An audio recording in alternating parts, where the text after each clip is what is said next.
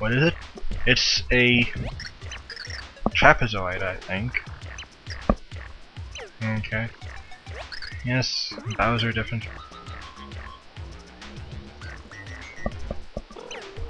Bowser is different. Probably he does that same thing with Peach too. Like Earth's shell. Indeed.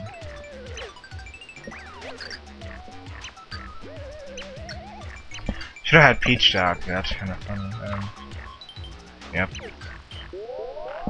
And now you can pound stuff, which means I'm pretty much done with Bowser unless I have to deal with more spiky stuff. Mario time. See, look, he goes ground pound. So basically, he just got the super boots. Considering the Pixels not only take the role of some partner abilities, but they actually take the role of some of the items that you get, like the super boots and the hammer, I think that makes them more of tools than characters. Which I guess they were made to be tools by the ancients, but still, why couldn't the ancients have been smart and given them more personality? Or personality that lasts more than 5 seconds, why can't I get above water? Okay, I'm above water now, but I'm kind of just going on a talk thing here, and I can't catch up with me. You can actually do a jump before not jumping or something. Like you're standing here and you press, usually you press 2 and then you do a jump with the pound if you're not already in the air. That's what I meant to say. Okay, let's get out of this underground area.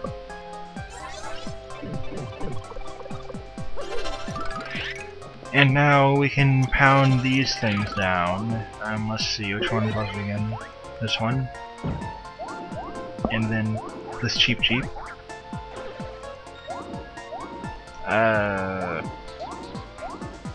Then this cheap. No, not that. There we go. There we go. And that opens up a door that quickly shows up, but more quickly than the other ones I seem to recall. Anyway, we're not out of here yet. I think there might be one more area.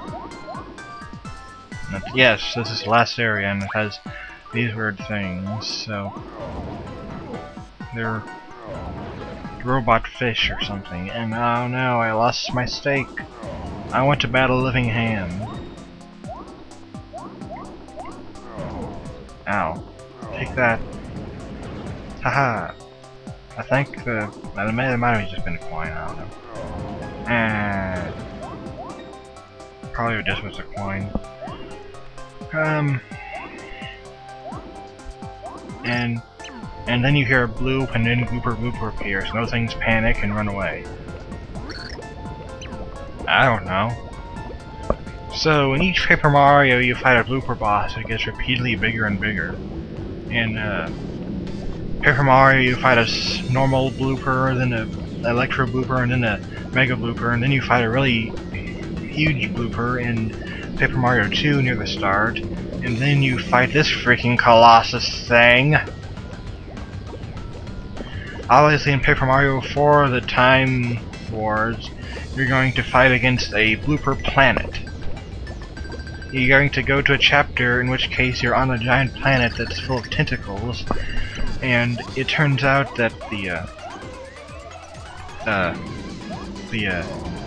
chapter boss is the very planet itself, or something. So, let's see, you need to attack the red ones. Not the blue ones, but the blue ones are attackable anyway. Oh, red one, where are you? That is not a red one! Stop giving me blue ones, you stupid blooper. Wonder why it's red. I mean, did he get a burn or something and it became all red? Get back here, red.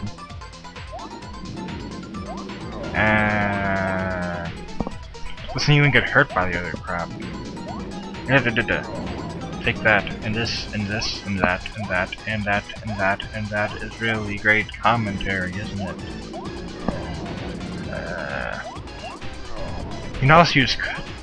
I almost called him Cuddly. You can also use. Yeah, you can also use Cuddly to attack it, but that's riskier since you might fall to your doom and take a bit of damage. Rawr, I'm going to fall. Okay, where's the red tentacle? There we go.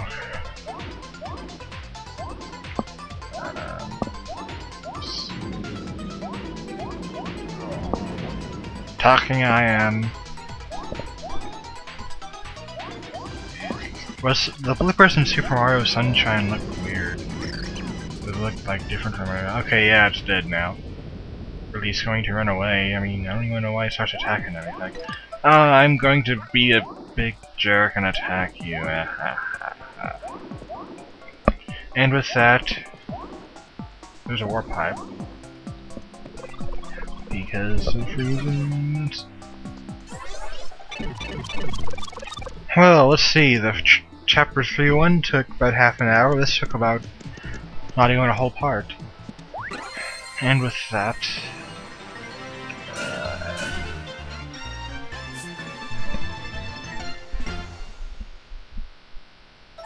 oh yeah, saving.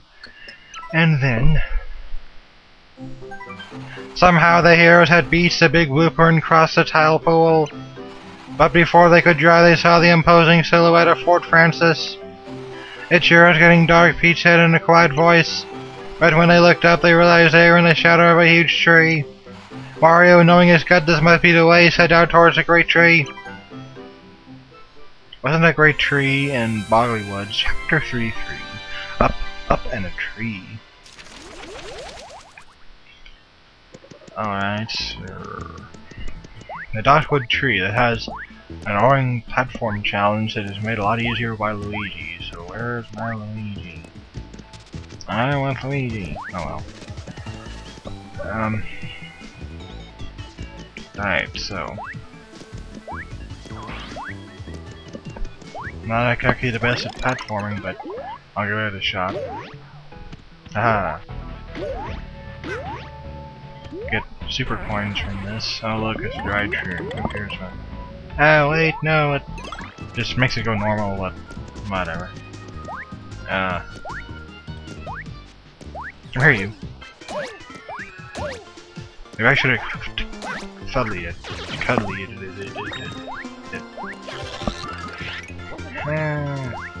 That didn't work out. Oh, there we go. Yeah. There we go. I guess. Yes, there we go. I'm going to guess Peach. Whee! These signs are weird. They're all weird and stuff. Now Peach is all heavy and stomping and stuff. Kaiko Cuddly does that with him and randomly smiles when usually he looks all grumpy and stuff. Ow. Let's see, Bowser ground pound. Pow. 12 damage. Back tomorrow. This is random. Hey, you get back here. There you go. Woohoo, level up! Eh. Alright. Ow. Ah. But it... eh. Ow. That's not good. Well, let's see here. What I have. Everything heals too much damage. Well, whatever. It's only 4 that's not used. Should have gotten that dried stream earlier. Oh well. Hurry up, you platform. Oh yeah. Blocks ahoy. Kind of funny how... Ow. I'm getting hurt. Ah. Ah. Hey, you. Ah. Okay, who do I think I am, Luigi? Laugh at me! I'm gonna file for bankruptcy soon or something. I should stop pretending I'm Cthulhu, probably. I am totally, identifying bad platforming with, what did I start calling them again? Went through like 3 things in a few hours. Oh yeah, I'm calling Cthulhu now, so, yes. I am being Mr. Cthulhu because I am bad platforming times. Yeah.